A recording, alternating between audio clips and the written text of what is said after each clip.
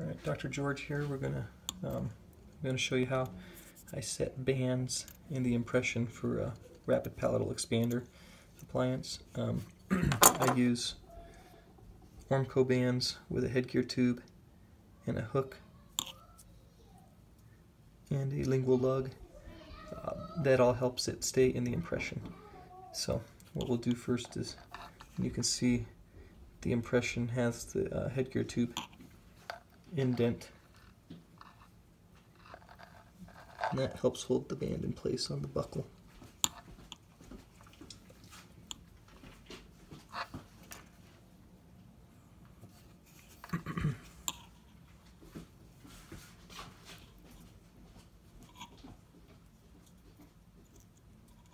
So they almost snap into place, but if we left them just like this and poured them up in a snapstone, they're gonna float into your plaster model and kind of disappear. So we don't want that. So what we do to help is, on the lingual, I have a little pile of plaster or alginate, and we'll mix that with some water.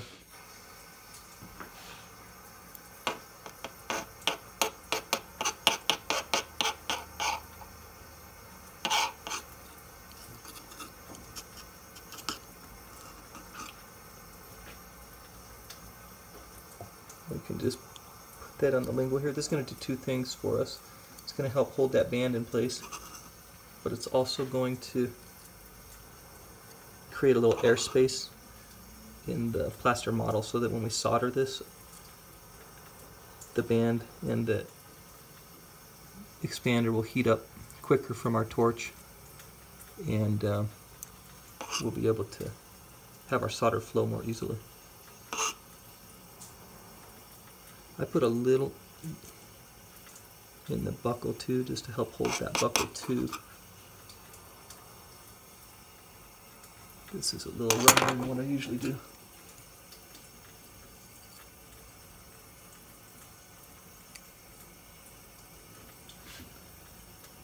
Kind of press the band and make sure it is seated the way it ought to be.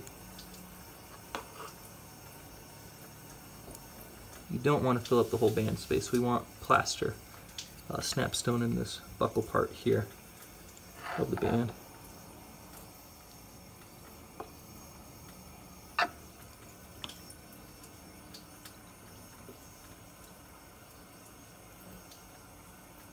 If you push too hard on those bands, the bands will cut into the alginate, and then it won't seat properly, so it won't fit the patient when it's time. We'll let that alginate set, and then this will be ready to pour open snapstone. So our alginate is set. That's holding in the bands, so you can see those are pretty secure. They're not going to shake off when it starts vibrating. Mix these up in snapstone. Not much to pour in up a model.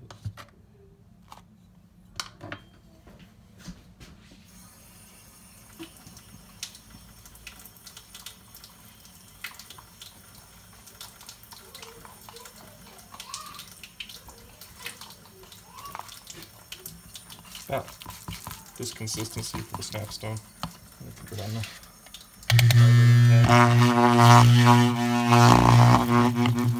get as many bubbles out as you can here.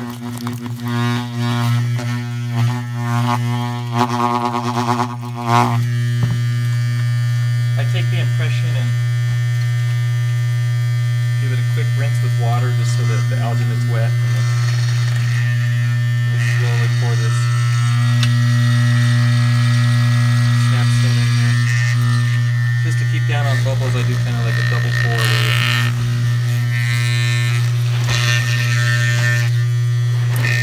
Now that's got a little coating of the snapstone there, we can put more in and have fewer bubbles this way.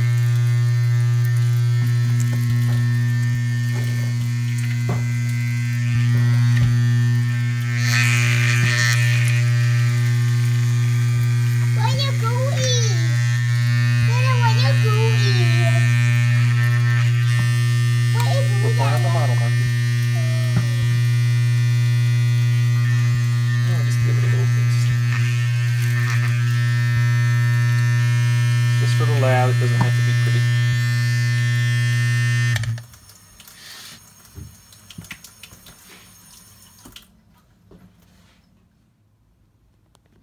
we've separated our model out of the impression. You can see the alginate here, and once we get that out of there, you'll have a void on the palatal part of the tooth. So I use a heavy bird beak, a heavy 3-prong, or I believe it's called a headgear plier, lab knife, a regular 3-prong plier. This is a Rapid Expander. I use these because they are smaller, contoured pretty well, and they have a snap lock in them, so when the patient turns it, they can feel the end of the turn, and they also will not unwind. So I'll show you how I bend one of these to prepare it for soldering.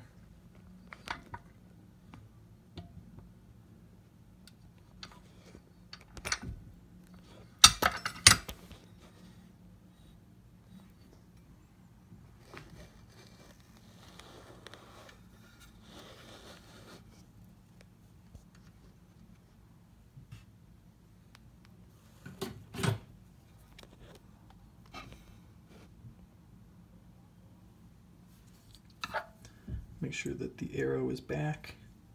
Just going to bend these with my fingers.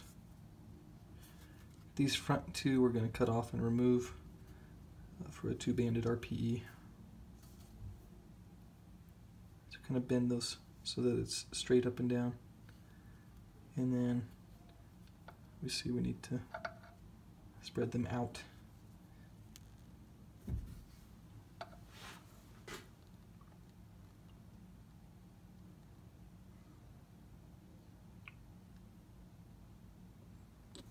Move the camera here.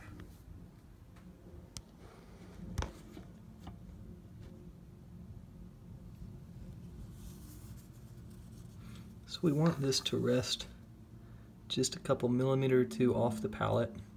We want it to be down the center line. You can mark it if you want. So you don't want it like this or like this.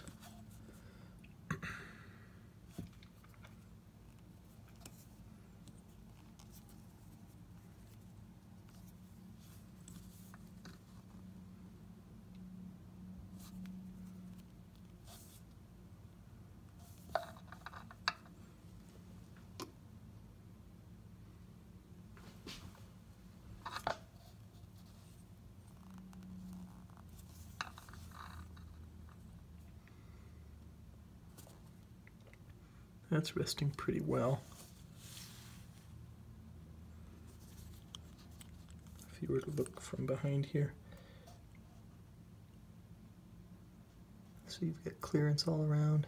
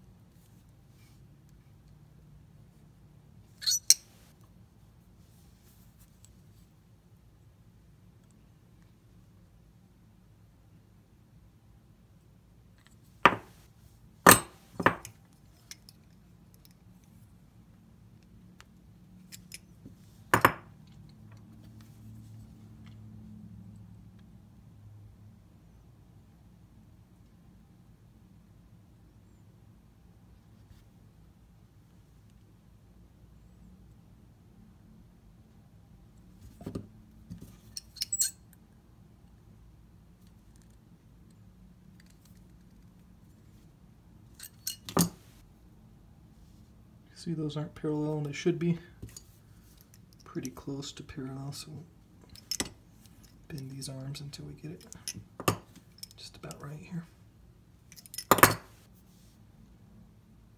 Better.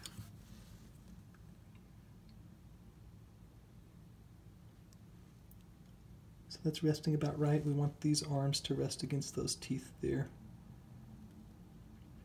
So that's when I use the smaller 3-prong to at least get it close.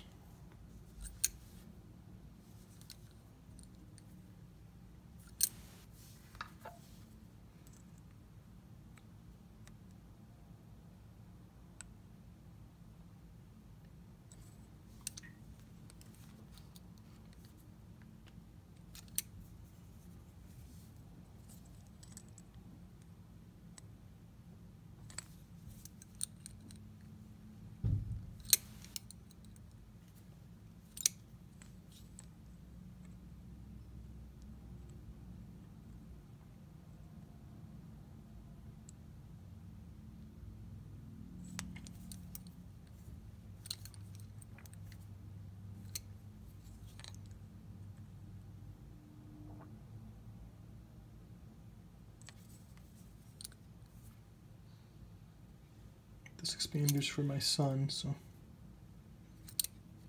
we can accept a little imperfection.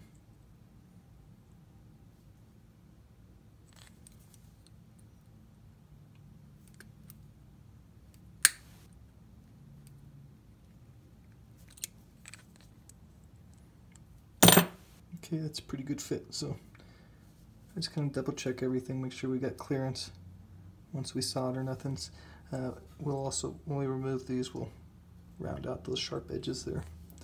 I keep these on so that I have it for the soldering process. So if you, when I'm making these day after, this alginate will dry up. You can just leave it and solder.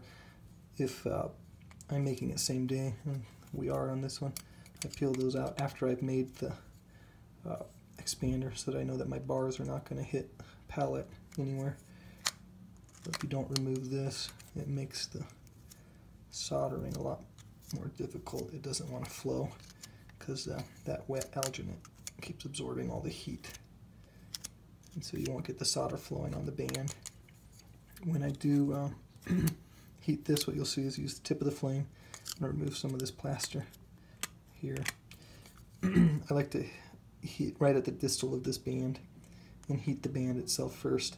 If you heat on the expander first, you will most likely overheat this part of the expander before the band is hot enough for the solder to flow. So direct your flame right here where my arrow, where my knife is at. The solder will start to flow, and then you can move your flame up here if you need to. I don't use heat shield, or I don't even own heat shield. You make holding arches and everything without it as well.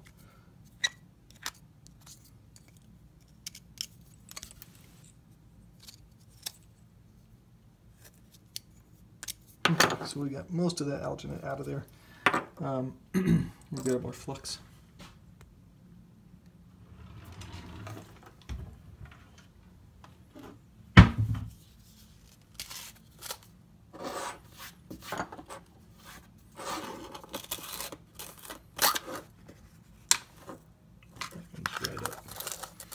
This one's dried up, so we'll just add water to it later and use it a different time. But we'll use our old jar of this.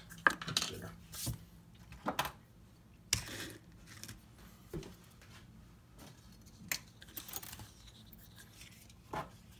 This is the flux I use. This is the solder I use. I don't know why, but it seems to flow better than other solders I've tried. If you don't have flux on any of the parts of metal, the solder's not going to flow. So we will apply it everywhere we think we might want solder. Better use too much solder than not enough, or too much flux than not enough. The only thing you have to be careful is not to get flux on the inside of the band, or you will have solder flow there accidentally, and then the appliance will not fit. This solder, or this flux, could stand to be mixed a little better, but it'll work.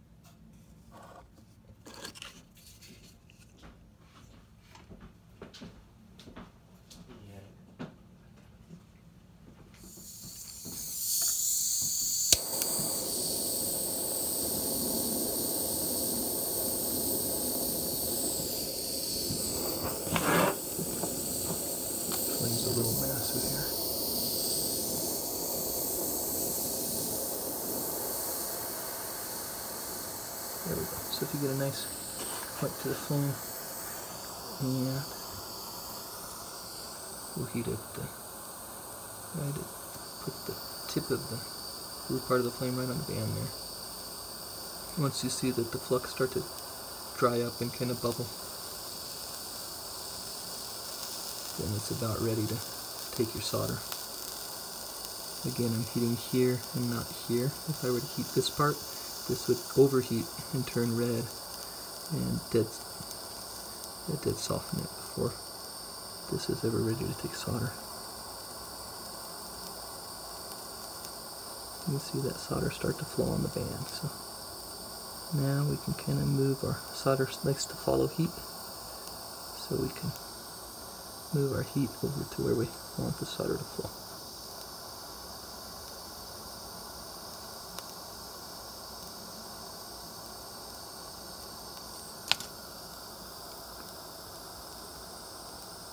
And then I use those little arms there to adjust this.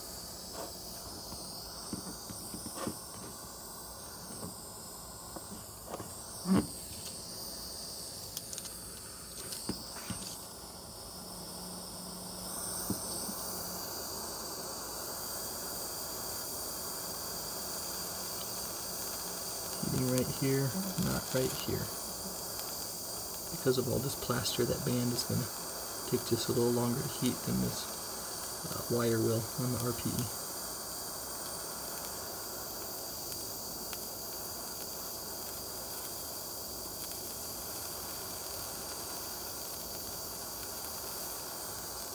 It's taking a little longer to flow because there was still some alginate in there.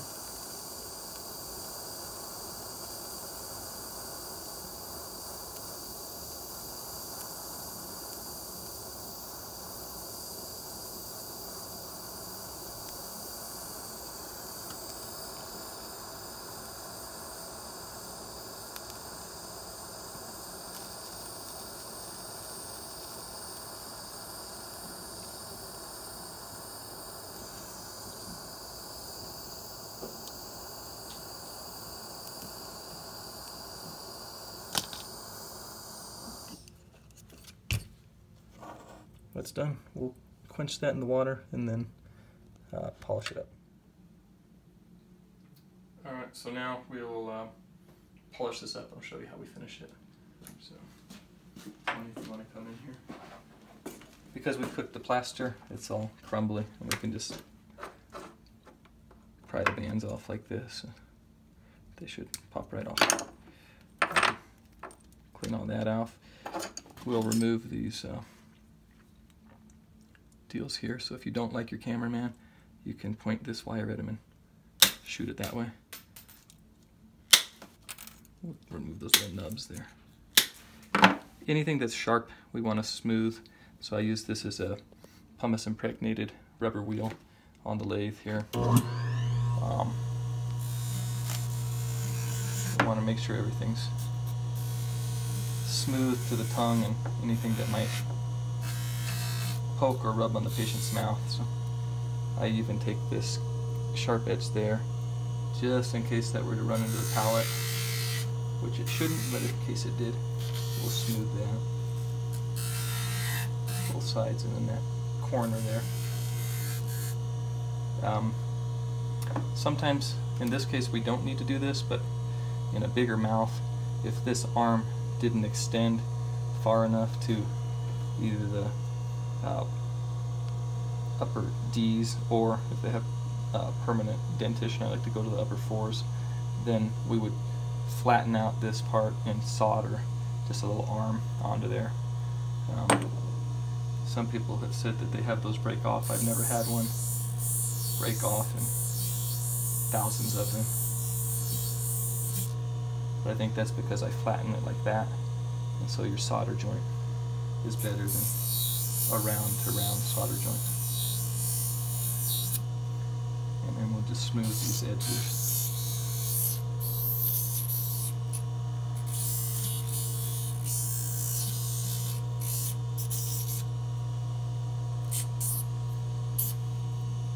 And then we'll take the knife, and the flux kind of hardens, turns into like glass almost. So if you flake that off first, so you can polish on with the pumice, the actual pumice on the rag wheel, to get the final pumice or final polish.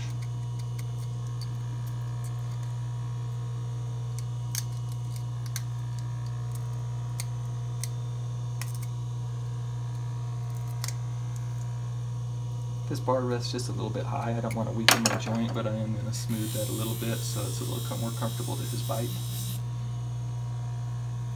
And then we'll go over to the, here's a rag wheel, pumice and water, and polish that up. I don't do any finer polish than that. You really don't need to. Anywhere you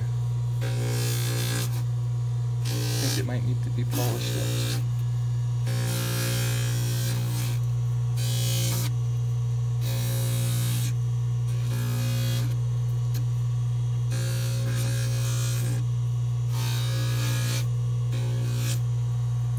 Rinse this off and show you the final product.